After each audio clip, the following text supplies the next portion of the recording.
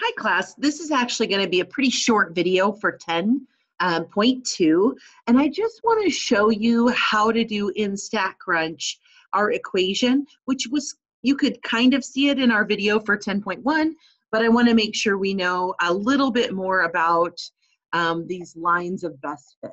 So I'm going to share my screen again.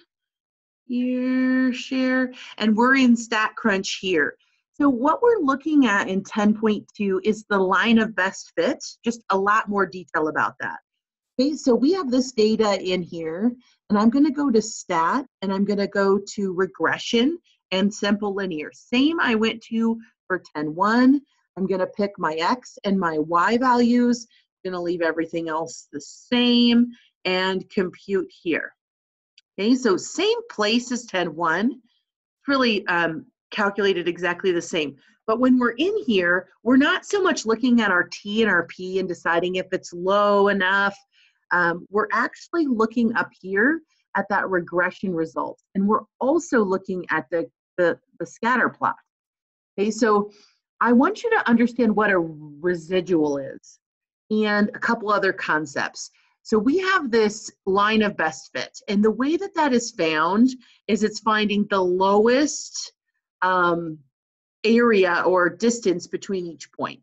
So if I put a value into this equation that I'm given, oh look, if I move on there, it shows it even better. So that's my equation of my line of best fit.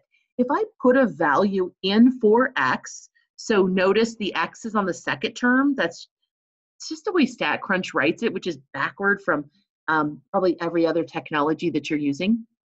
So what this is saying is, if I maybe had somebody that we wanted to estimate that was at, I don't know, 4.2, we could look at the actual value, which would have to be given, and then we could estimate using this equation by putting the 4.2 into x, timesing by that 3.64 number, and then adding that -11, and that would give me an estimation.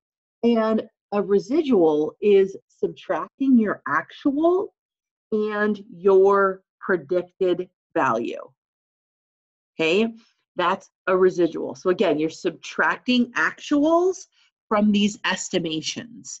And that becomes important because you want the lowest possible residuals in order to have that line of best fit be the best you can.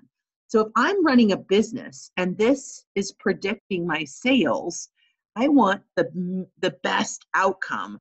And so we want to be able to get the best line of fit there, okay, so that I can predict future values. Again, so we're in that simple linear. So here's the equation. And again, it's written a little weird. It's like the number and then variable 1. It should be saying like times right there, x. And so this is our slope, and this is our y-intercept. So it's just written different here. You could easily do the line of best fit on a graphing calculator in Desmos, in Excel. It's pretty quick in other places. And if you already know that, that's fine as well. But you should already know how to do this and be able to get that as well. And just a quick review, what does this P tell me if my critical, I want it to be, our critical value is like 0.05. Then this is high, meaning there really isn't a relationship between these. Okay? So just for this specific example here. All right, and it also does say slope and intercept, and this is our standard error. So I guess it does give you slope and call it y-intercept right too. Well, it doesn't use y. Okay, so I think that's pretty good. You will notice the little y hat. That is just representing your estimation. So you'll see a little like a arrow tip. That's called a hat.